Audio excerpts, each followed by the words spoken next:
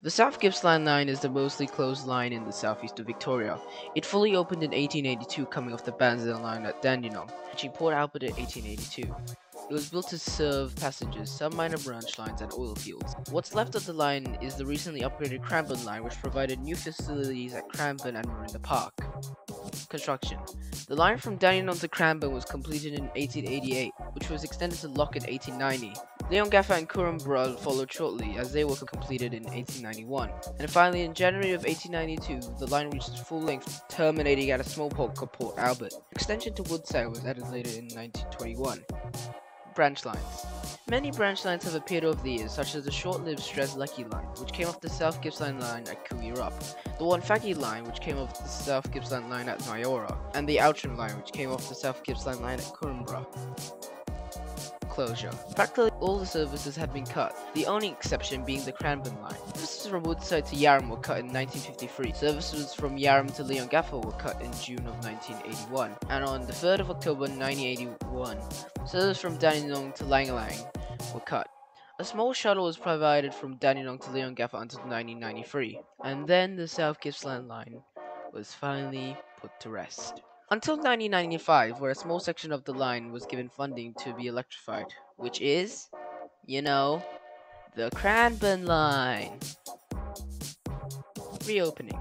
There have been many calls to reopen the South Gippsland line to some extent. The only one which is more or less confirmed is the electrification from Cranbourne to Cranbourne East, or Clyde, proposed in 2009, due to be completed in 2024.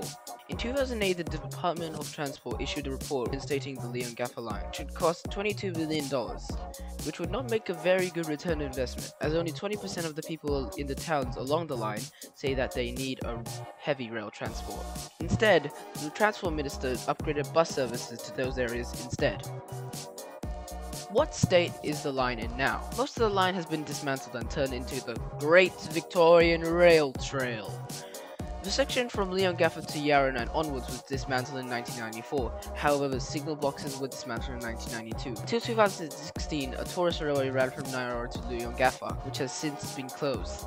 The tracks are now removed from Nyora to Leongatha, but most of the tracks from Cranbourne to Nyora still survive, however very worn. Most if not all the stations buildings along the town survive. In the middle of nowhere stations most likely did not. My opinions. I think it was a very silly idea to close the Leongatha line. It had so much potential, yet it was still closed. Let's go through some of the railway stations along the line. Starting at the first station along the line, Lyndhurst.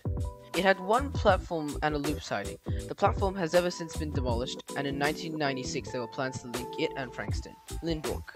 Built in 2010, and it has two platforms. Due to under budgeting, electricity was stalled until 2011. Marinda Park. Marinda Park was built in 1995 as part of the Cranbourne electrification. In 2018, Thompson's Road level crossing was removed to the south of the station, and as part of the Cranbourne duplication scheme in 2019, a second platform was provided and the main entrance was moved. Cranbourne. It opened in 1888 and closed in 1993, until it reopened again in 1995.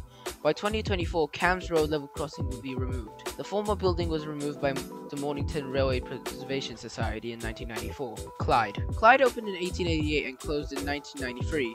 Clyde station platform is nothing but a mound now, and it's said to reopen in a few years. Turadin. Turadin was opened in 1888 and closed in 1981. It is also to be reopened if Clyde extensions ever go to Cooey-Rup or even Leongatha. Cooey-Rup. Cooey-Rup was opened in 1890 and closed in 1993. It has no station building, and the platform is falling apart. It was the junction to the Strzelecki line at one point. Lang Lang. Lang Lang was opened in 1890 and closed in 1993. It might reopen as part of Leongatha extensions. Nyora. Nyora was opened in 1890. It was closed in 1993. It was opened a year later in 1994 as part of the Preservation Society. It was the junction between the Wonthaggi line. Most of it survives today. It was opened in 1890. It was closed in 1993. It was reopened in 1997 and closed for the final time in 2016. It also had a good siding, and the station was moved as part of the Lock Bypass project. Corumbra. Corumbra was opened in 1891 and closed in 1993. It was reopened in 1994 as part of the Preservation Society and closed again. It originally had a turntable, an engine shed, a goods platform. It was also the junction to Outram line. The station is still there, but track since removed. Leon Gaffer was opened in 1891 and closed in 1993. It was reopened in 1994 and closed in 2016. Many people call for the railway station to be reopened, but nothing has come of those. At one point, the station has 6 tracks running through it. The station still survives. Buffalo was opened in 1892 and closed in 1983. A set of buffers and a platform remain. Fish Creek. Fish Creek was opened in 1892 and closed in 1981. It had an extensive goods yard which was located at the station, and all that remains are a platform and half a station building in good condition. Forster. Forster was opened in 1892 and closed in 1981. Platform and building remain. Agnes. Agnes was opened in 1892 and closed in 1991. It was renamed Barry Beach Junction after the Barry Beach line which was opened. Welshpool. Welshpool was opened in 1892. Its platform remains, and the station building was donated to Lockett. In 1905, a narrow gauge line ran to Welshpool Jetty, which was closed in 1941. Alberton. Alberton was opened in 1892 and closed in 1981. It was a junction between the Woodside and Port Albert lines. Technically, it's the end of the South Gippsland line, but a lot of people also count Yarram too.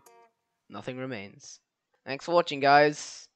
In the next video, we'll be covering the Lost Mildura line.